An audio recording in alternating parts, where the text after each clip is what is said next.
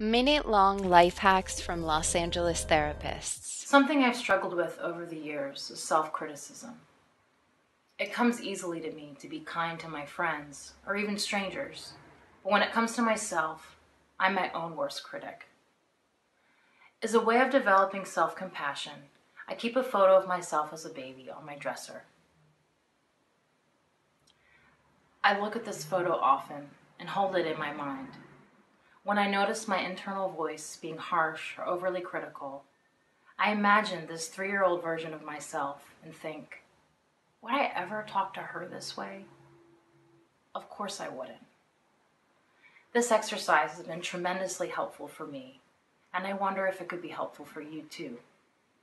My name's Christine, and I'm one of the therapists you can see here at Wright Institute Los Angeles, where we offer affordable therapy for everyday people.